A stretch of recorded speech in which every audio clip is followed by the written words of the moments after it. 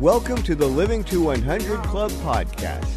Here's our host, Dr. Joseph Cassiani. Welcome to all of our listeners tuning in today. This is Joe Cassiani, your host for this program. And this is the podcast from the Living to 100 Club. Thanks for joining us and for being a member of our community. Here at the club, I've been promoting the notion of living to 100 and doing all we can mentally and physically to live longer and healthier. But I also like to emphasize that living to 100 is a mindset more than anything, a metaphor for pushing ahead. So we can say that living to 100 is a great destination, but also if it's not in the cards, we can always stay positive while trying. This is the important part, keeping the mindset that we want to live a positive life, regardless of what the circumstances are. We have an exciting program in store for our listeners today. Today's program takes a close look at aging in place. As we look at living longer and expanding the options about where we'll be living in our senior years, aging in our own homes remains a viable alternative for millions of seniors. We have three guests on our program today to explore why aging in place makes sense for so many older adults. Our first guest is Tara Ballman. Tara is passionate about connecting and supporting professionals serving aging Americans. She's worked in the aging services marketplace since 2003 and serves as the executive director for the National Aging in Place Council. With 14 chapters and members across the country, NAIPC's mission is to bring professionals and communities together to champion aging in place through collaboration and education. Ryan McAniff has been the CEO, owner, and care coordinator of Minute Women Home Care since 2011 and is chair of the Massachusetts chapter of NAIPC. Ryan became passionate about home care when his mother needed care while battling cancer. In his free time, Ryan enjoys spearfishing and snowboarding. Julia Ewell is a realtor with Realty One Group in San Diego, practicing for over 18 years. She's a leader in the San Diego chapter and senior real estate specialist with over 90% of her business coming from seniors. Julia is heavily involved with the local seniors and special needs community in San Diego, advocating for individuals and families, working on adult programs, and an independent apartment community. Welcome to all three of you. So I always like to begin our podcast by asking our guests to share a little bit about the journey that brought you to where you are today. Tara, why don't we start with you? Tell us a little bit about your journey. So my background is in entertainment and music, but I went into senior services to work with my father. I was living in Texas and I got an unfortunate phone call that he had cancer. And so everything in my life changed and my priorities changed, and I moved back to Florida to work with my dad. And he had retired from his job and got into reverse mortgages. And this was way back in the early 2000s. So that was my initial entry into the senior services world. And then just my path just kept bringing me back around to seniors. And so before the National Aging in Place Council, my husband and I met my husband, who's a physical therapist here in Orange County, and I joined forces with him, and we provide PT and OT to seniors in their homes throughout Orange County and parts of LA County. So that's how I got introduced to the National Aging in Place Council, which I've been a part of since 2013 here in Orange County. And it has just progressed to recently me taking over as executive director. So that's my background in a nutshell. Great. Well, congratulations on that role as executive director. That's great. Thank we'll you. be hearing much more about the council in this conversation. Ryan, how about your background? Tell us a little bit about what brought you to where you are today. Yeah, sure. So Tara and I have similar kind of stories. My family moved down to Florida. I moved out of state, and after a few years, I got the same call that Tara did. My mom had cancer, and so I went to Florida to live with them because it was terminal. And I got the firsthand experience of drinking from the fire hose of information that is senior care. And while I was down there, my aunt owned Minute Women Home Care. She had started that company many years ago, and she said that she was looking for somebody to take the reins and purchase it. And after what I had experienced, I'd always wanted to be my own business owner. It was back up in the town, basically, that I grew up. So it was very friendly area of circumstances. I knew the area and knew some people going back there. And I took my opportunity when it came to me. So that is how I got into senior care. And then about a year and a half, 2 years ago, I was introduced to the NAIPC through just some networking. And it's something that I wanted to be a part of giving back and helping. Private home care, we're usually caring for people that are more on the wealthier scale that can pay out of pocket for home care. So the NAIPC provided me a way to help maybe those who are not as fortunate and be able to provide information and education and helpful things like that to families that are starting their search in the senior care world. So that's how I got involved in both. Great. Yeah, similar pathway then to Tara. And you're the president of the Massachusetts chapter of the council? I am the president of the Massachusetts chapter. So we are growing and excited to one day maybe not be the only chapter in Massachusetts. Sure. Okay. And Julia, tell us a little bit about your background and what brought you to where you are today. Sure. So I have an amazing 28-year-old with Williams syndrome, special needs, and actually came to San Diego because one person gave me hope, and that was a lot of help, and was invited to NAIPC by a colleague who was in reverse mortgages. And when I looked at the pillars of NAIPC, they are the same things that we look at in special needs. And at the same time, my business really is majorly focused on the super seniors, which I define as 80 plus. And so it was a perfect match, if you will.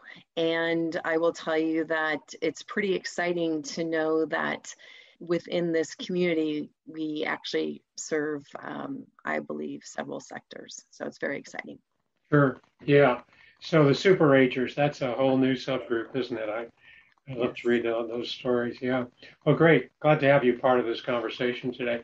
Let's start with the whole notion of aging in place. Tara, let me ask you, what's the definition of it? And who's it for? What's it look like? Why do we need it? Well, the official definition from the CDC of what is aging in place is the ability to live in one's own home and community safely, independently, and comfortably, regardless of age, income, or ability level. And I think in the past, we had a hard time really explaining what aging in place was because people didn't fully experience it before COVID. So we just were okay with, putting mom somewhere and making sure her needs were met, but not thinking, are all of her needs met? Is she being socially interactive? Does she have all the help that she needs? So really, aging in place is happening with everyone. My 4-year-old daughter is aging in place. I'm aging in place. We're living in place. So the purpose isn't just to survive in place, to plan. It's to thrive in place. So that's what we focus on, is helping people focus on, regardless of their age, income, or ability level, how can you live your best life? Okay, so it's really a matter of helping people get whatever support they need to live in their own homes as long as possible. Is that part of it? Sure, but it doesn't necessarily have to be in what you traditionally think is your own home. Like the home I'm in right now might not be the place where I age in place. It could be the most appropriate place. So it might be a Golden Girls home in Malibu, or it might be a boarding care in Florida. It's just planning on what do you want and how you're going to get there. And if you can focus on it earlier, like in your 30s and 40s, then you can really make sure that your second half is as good or better than your first half. Sure. So it's generally an independent living setting. I mean, you wouldn't consider an assisted living facility an opportunity for aging in place, or would you? Well, if that is where you choose to age in place, then there are definitely services, and even some of our members are assisted living facilities. So there's a lot. Our organization is based on the 5 pillars of aging, which is housing, healthcare, transportation, finance, and social interaction. So all of those are a component of living in an assisted living facility or living independently in your home. Okay. All right. So that's new for me. I wasn't aware of that. I thought it was really to help people maintain their own independence and living in their own homes. So, okay, that's good to know. It really applies to virtually any setting where an older adult might be residing and providing whatever support might be needed for that individual. Ryan or Julia, do you have any additional thoughts on this or any additional ways to understand it? So I just want to piggyback and say that wherever you're living, finding out appropriate transportation can be a really big deal. Some states have more funding for that than others, but it really is, living your best life wherever you are, and starting those questions and the communication with family members sooner than you think. I've never heard Tara say 30s, but I think that would be a great idea. Yeah, early planning. And I know we've been talking about healthy aging. Doesn't start in our 60s and 70s, right? It starts in our 30s or 40s or 50s. So we need to take all the appropriate actions early on. So this is the same. And Ryan, let me ask you, who benefits? Who in general are the beneficiaries of aging in place? Well, I think the beneficiaries for a lot of people that of aging in place are sometimes, in a big portion of the adult children. It's such a stressful time in someone's life. I'm in home care. The typical person that's calling us up about home care services is a female between the ages of 50 and 65 for their adult mother. That's generally what we get the calls for. Now, obviously, it could be for fathers. Sometimes we have men call us up, but it's an immense amount of stress. And so, going off of what Julia and Tara were saying is that this is about planning and this is about preparing. And whether that's for at home, whether that's an assisted living or a nursing home, or at some point in time, all three, because CCRCs are becoming very popular, it's those options and those plans are really benefiting the adult children, where you might have 2 or 3 or 4 siblings that maybe not see everything eye to eye. And if you're able to plan forward with this, it's going to make things a lot smoother for not only the adult children, but also for the seniors themselves. And so when I look at the goals of aging in place, it's educating families, seniors, and their adult children on what their options are, and allowing them to understand that it's not just a one size fits all. You might need home care for a little while, and then you need assisted living, and then you might go to a nursing home, or it might be a totally different path for people. So it's like a snowflake. Everybody's story is unique, and everybody's going to be having a little bit different of a journey. So there's a lot of information out there and to digest and then to set up a plan. Sure. So a lot of dimensions to the services provided, and part of it is coordinating the care, especially if there's a number of adult children that might have some different ideas or opinions on what mom or dad need. So how do you coordinate and how do you make sure you hear from, kind of like an orchestra director, where you're trying to hear from all the different parties in the group? Yeah. Tara or Julia, any other thoughts about who benefits? Who have you seen mostly benefiting? Yeah. I have to say, I believe it's entire communities. It's entire communities, because when we talk about, let's say, an adult child who's calling about getting services for mom, that person also probably has a job, or they might be also caring for younger children. And if we can't help them with that, there's that ripple effect. We're seeing that a bit with COVID right now, with, people sometimes say, well, we need to have stimulus checks stop because then we'll get our minimum wage workers back to work. Maybe. And maybe it's also because somebody at home is still taking care of 3 kids because they don't have childcare. I mean, there's so many things that come into play in this. And it's a conversation that I spend a lot of time with people so that we're much more compassionate about the different scenarios and how we can help. Because usually in a family scenario, when you can help just with a small little thing, I call it dial tones, a dial tone better, and life gets better for so many people. Sometimes that's an alert button. Sometimes it's a reminder phone call. Sometimes it's much bigger than that. Yeah, well, that's an important consideration to understand that it really does impact the entire community, even though you might be working with a single family. There are spillover benefits for a number of areas, especially as you talk about the transportation. And without these services, I can see that it puts a toll. It kind of taxes the communities that, maybe be stressed even more without these services. Tara, any other thoughts about who you see as benefiting from aging in place services? Oh, I agree with everything they said. I think everyone benefits because, the more you plan, the more you're prepared for whatever throws at you. So your family, your community, your employer, everything and all of the above. So the NAIPC is a national organization with chapters around the country. Julia, what services what is the goal of the council, and what types of providers are comprised in the council? Sure. So we are all about providing awareness and support, right? And with that, with the 5 pillars, in each chapter, it's a little bit different, the members that we have. So some people have, several people that provide in-home support services.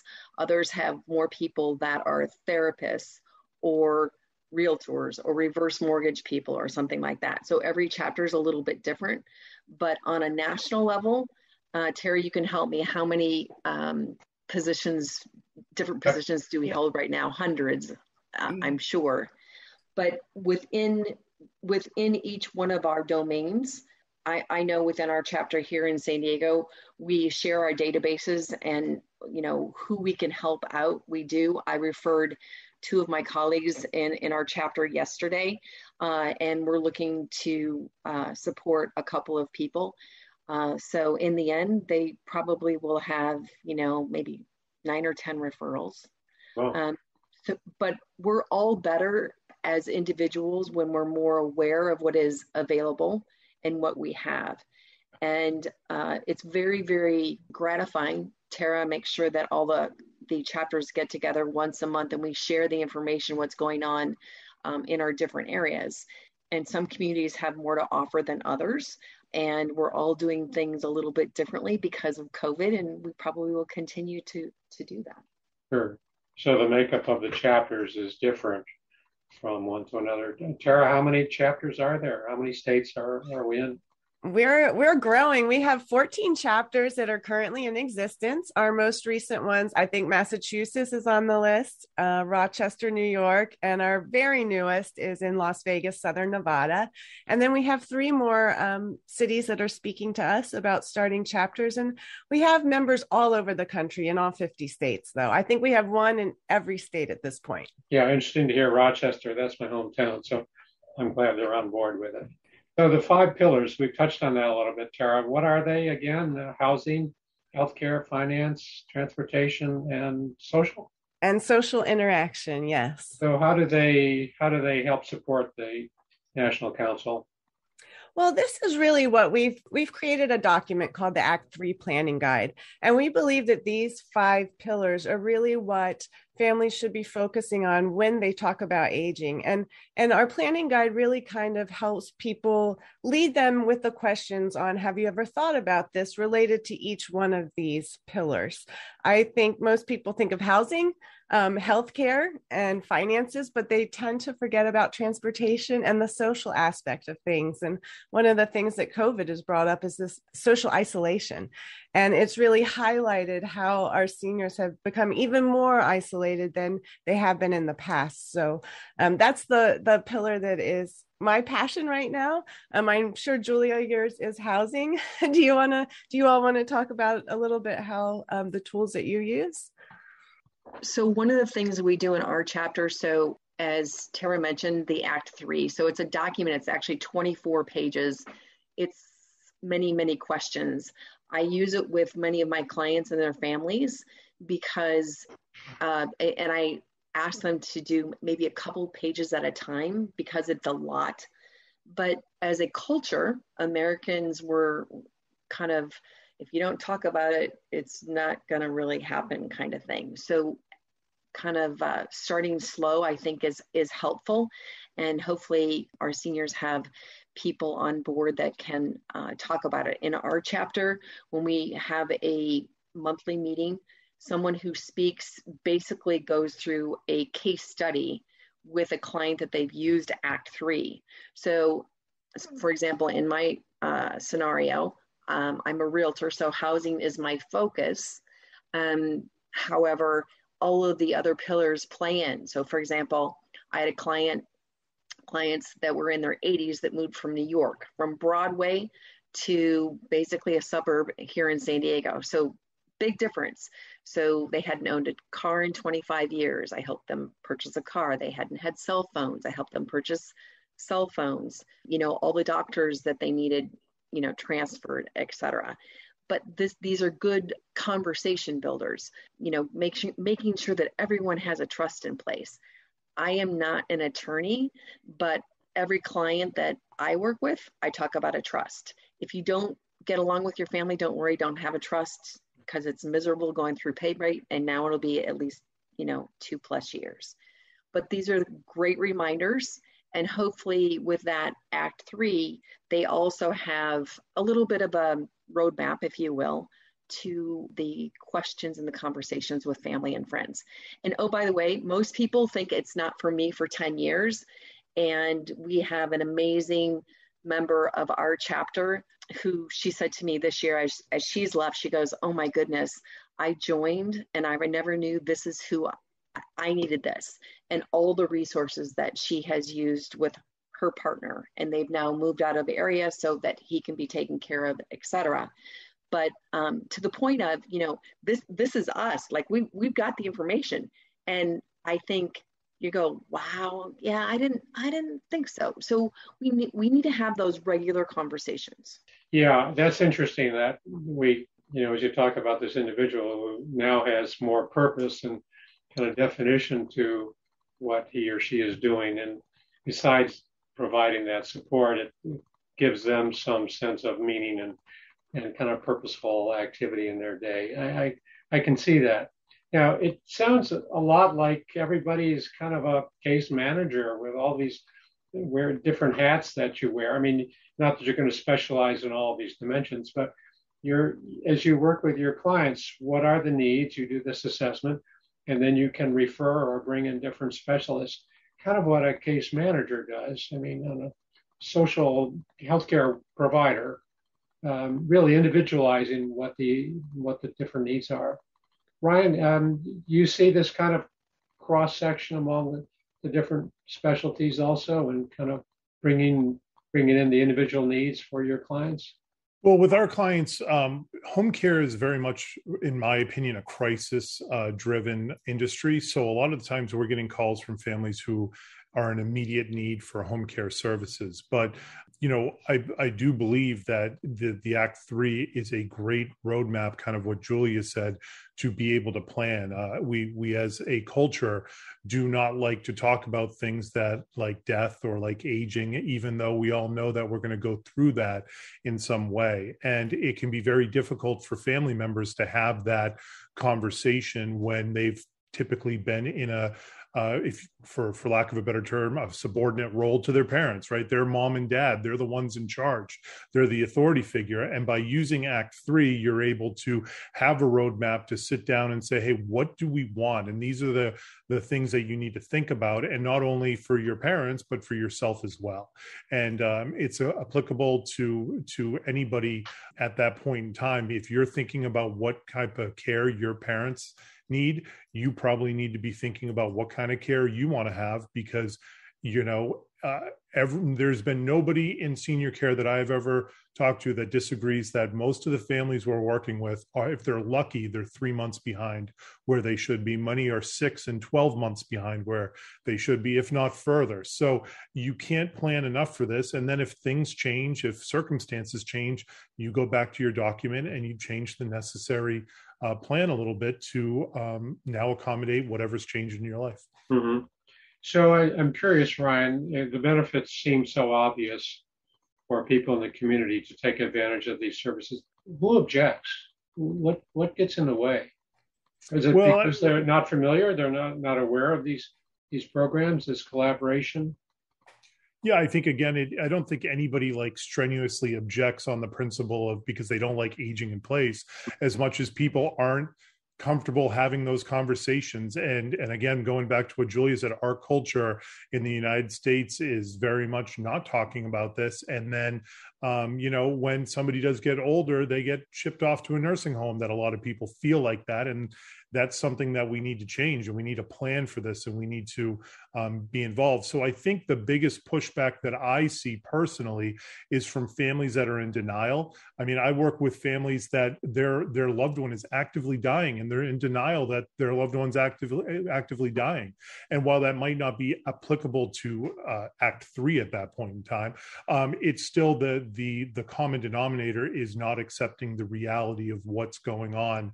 And again, being 6 months, a year, 2 years behind where you really are right now. And that's where I think a lot of families struggle with. And I'm sure it's very difficult. I'm sure when I go through that with my dad at some point in time, that's going to be a very hard thing to do. But the fact of the matter is that's where we see a lot of that struggle. And then the other time that we see this, but it's not as common, but it is common enough, is with that family dynamics, infighting, disagreements, problems within siblings, or maybe the long lost cousin that's coming out of nowhere now that things are going downhill and they want to get their opinion in there.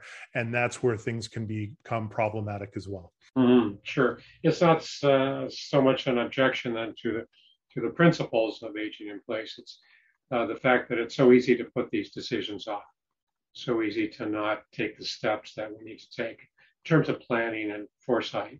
Yeah. Tara, I'm curious though, have you seen cases where this doesn't work, where aging in place is not the right direction to take? I mean, have you seen misses?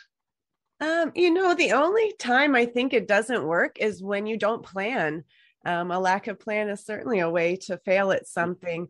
I've only read one article where anyone had anything negative to say about it. And I think it was a very tongue-in-cheek written, to cause controversy of a daughter who was like, oh, now you've tortured me through my life and now you're going to torture me at the end. So that's the only time I've ever heard anything negative. But I just think the only thing that really can get in the way is lack of planning. Like Julia said, not talking about it, pretending something isn't happening. Do you guys agree with me? I've never seen a situation where people were just like, no, thank you. Right. Or failures, or where your decisions turned out to be big mistakes for the individual. Because you're providing this specialty providers, you're recommending the different providers that the individuals need. I could see that.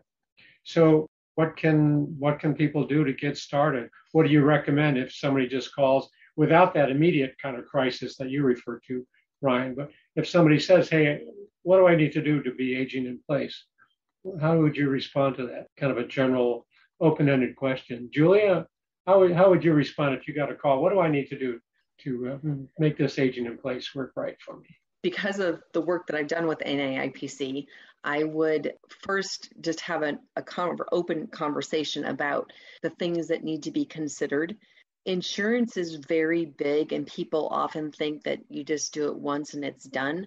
I encourage people to have their home insurance, their car insurance, and their health insurance reviewed every single year, because things change so much. The little piece with insurance with a lot of carriers here in Southern California, it includes transportation right now. And that is huge. It is huge. So, things like that. So it would be, first off, let's take a look at Act 3. And I think we're all in agreement here. What I've seen in general is people usually start a couple of years too late. So wherever you are in life, I think if you're 30 years old and you get a hold of this, it might give you some insight of how you want to live your life well, how you want to thrive, because part of living a good life is making memories and making magical memories and making a difference. Again, most of us are just going to be able to make a small tweak difference, but it's very, very gratifying when someone says, thank you so much for the suggestion of fill in the blank. And for everybody, it's, it is a little bit different, but starting that process early, number one. Two, hopefully family members are working together. That one family member that says, I don't need it, or because a parent needs more in-care service, no, they really don't. Maybe they think that they're going to get more of an inheritance. That's very challenging to see, but it's a reality. And the other thing is just reviewing. Again, even with Act 3, I've gone through all of the pages, and the second time I've gone through, and I'm like, wow, my answers have changed. But that's life. Our circumstances change. Who would have known about COVID? 2020 for everybody was real eye-opener. You didn't expect. Yeah. So a lot of it has to do with preparation, planning, putting pieces in place like the insurance, the healthcare directives, the POAs, things like that. Are there other recommendations, Tara or Ryan, that you would have for somebody that just, asks the general question, what do I need to do to make sure I'm aging in place? Any other recommendations? Well, I would always suggest people go to our website, ageinplace.org. We have a ton of resources on there, articles. We also have a YouTube channel, NAIPC TV on YouTube, and we have all sorts of information up there on all 5 of the pillars. So that would be a great place to look as well. Mm-hmm. Ryan, any other thoughts about a general inquiry about how do I do this? Yeah, I mean, the vast majority of people that I've met, if senior care professionals that are in this industry, have personal stories that brought them into the reason why they're working in this industry. And they're more than happy to speak to anybody about what services are out there and where they can start. I get calls about it all the time, and I will tell people the pros and cons of my industry specifically and what we can do and what we can't. And then if it's not a match, I'll point them in the right direction. Or people call up and say, hey, I'm not needing your services now, but what can I expect? And I'm always happy to do that, because that to me is taking part of the mission of the NAIPC and helping people and getting them on the right path. And then if I can refer them to somebody that I think would be beneficial for them to start talking to, I certainly will do that. But just start having the conversation. We're also doing this because we want to help and give back. Okay, great resources, especially the website where you have a lot of information for people that are inquiring. How about providers who may want to be a part of the council? Tara, home care, attorneys, elder law specialists, psychologists. I mean, what do you? Yes to all of the above. Anyone that makes living easier for seniors is welcome in our group. All of our members are background checked. We do have a vetting process. We have an ethics committee that makes sure our members stay on the up and up. So yes, our mission is to educate seniors. And so anyone who wants to help us educate, we welcome you with open arms. Sure. Any other thoughts, Ryan or Julia, to reach other providers? And same thing Tara is saying, you're open to anyone and everyone who's focused on this age group? Yeah, I think people that are advocates for seniors is a great place to start. And then you can reach out to your local NAIPC chapter and learn more about it. And if there isn't a chapter locally for that person, they can call Tara and she'll let you start a chapter. That's that's what you need to do. She's looking for them all over. Sure. But we do have national members as well, and we do about a program a week with the national audience. Some of them are specifically targeted towards seniors, some of them are more education towards family, but our national members that aren't attached to a chapter do have resources and platforms to share their information as well. How does the consumer find out about you? Well, our ageinplace.org is really the best place to go. The website, all of the information we've been talking about today is available for download there, the Age in Place. The Cost of Aging, we have a brochure, The Cost of Aging. That's a great document you can download. The Act 3 Planning Guide is also on there. And there's actually an assessment that they can do right there on the website that is sent to us. And then I review it on the back end and then figure out where is the best member in person to help them. So I would really encourage seniors to reach out through ageinplace.org, or they can email, or any of our chapters. I know locally we're on Facebook. All our chapters have Facebook pages, and we're on LinkedIn. So ageinplace.org is your website, or that's different from the NAIPC website? That is our NAIPC website, is ageinplace.org. So we have another website more for professionals, which is naipc.memberclicks.net. Yeah. And that would be more for professionals. Yes. Okay. That's what I've been looking at, your NAIPC website. Okay. And one thing I'll note that under each, if you go to the ageinplace.org, under the chapters, there's an email for each chapter. And if you want to reach out to a specific chapter, you can get that email address there. Great. So you're open to new providers. That's good. That's good to know. So let me ask you from this conversation, my listeners on this podcast are generally interested in successful aging and what do I need to do to live longer or live healthier. So what would you hope our listeners take away from this conversation? I'll start with you, Tara. Well, I hope they know that whatever process of aging, whatever stage of aging they're in, that you can still plan. There are still ways that you can adjust your situation. There are so many resources out there that people aren't even aware of. So don't get discouraged if you think, oh, I'm in a place where I don't need to be, because I promise there are professionals out there that want to help you and can help you. Great. Okay, Julia or Ryan, what do you hope they take away? I hope they take away that they start that planning process. I mean, that makes life a lot easier for everyone involved. That's part of that community, from the senior all the way down to the, like Julie was saying, the community with the employers and family and friends. By planning just a little bit, you can save a lot of time and headaches down the road. Yeah, that's a lot of good information. Julia, any other thoughts about what you hope people take away from this conversation? So I would say get excited about the whole process, but then also review it. It's exciting to thrive. And some of us were brought up with, the either or kind of mindset of, I can never do this so that I can live in my own home. And I think when you go through the document and you have some conversations, you can live your life both and more interestingly, but you've got to be able to be a little vulnerable, ask some questions, compare notes, and just see, okay, how can I get a little bit better? I like to say with how can we get better in this area? What can we do right now? Some things aren't going to happen for a while, but you can absolutely review your insurance right now. You absolutely can get an alert button and put it on right now. It's the little things that make a difference. That's the overriding message, I think, from this conversation today. That's to think about where we are and, to take the assessment if necessary, but start thinking about what do I need to do to plan? What steps can I put in place today, and what steps do I need to think about for tomorrow? But what's the preparation that's needed to make sure I live healthily and successfully and, happier, whatever. What's going to take? So I appreciate you sharing this information, and I'm curious about contact information. Tara, they can go to the websites that you mentioned, NAIPC, as well as ageinplace.org.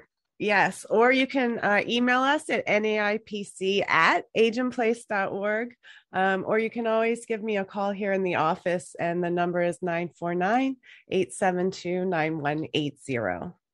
And I can connect you with any of our members, any of our chapters, any services that fall under those 5 pillars. Oh, great. NAIPC@ageinplace.org, and the number is 949-872-9180. That's it. Okay, great. Thanks to all of you for being a part of this. I appreciate your time and your information and sharing your experience and your insights for our listeners. It looks like we're out of time, but before we break, I just want to mention a few things to our listeners. I'm pleased to announce a new co-sponsor for our podcast with the program, A Mighty Good Time. Are you looking for ways to engage and stay active? Check out amightygoodtime.com. A Mighty Good Time is a one-stop shop for events and activities for those 50 and over. It's free to search and it's free to post. amightygoodtime.com. Also, be sure to visit our website and see the option to work with Dr. Joe, that's me, for one-on-one conversations about managing setbacks, overcoming a negative outlook, and getting back to feeling engaged and motivated again. Visit the Work with Dr. Joe page on our website and see the options available. You can also pick up a copy of my book on Amazon, Living Longer is the New Normal. I think that whatever age you're at, inspiration and a positive mindset can be put to good use. That's my message in the book. And be sure to sign up on our email list for announcements and newsletters with reliable information and resources about moving forward.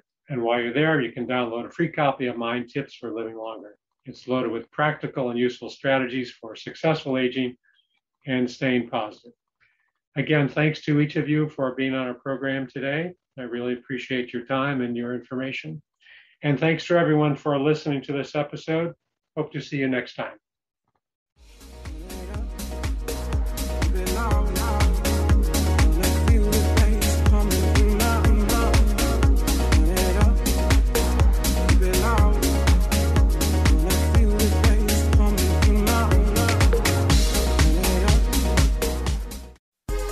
Hi, this is Suzanne Newman, host of the Answers for Elders podcast and radio show.